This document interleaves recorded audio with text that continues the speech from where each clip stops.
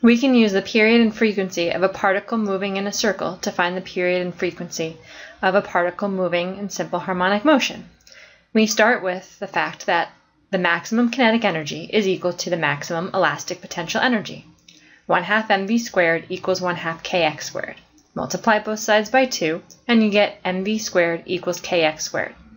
We'll replace v with 2 pi r over t from uniform circular motion. Then we'll replace r with x. After a bit of algebra, we get the period equals 2 pi times the square root of m over k. And for the frequency, since frequency equals 1 over the period, it is equal to 1 over 2 pi times the square root of k over m.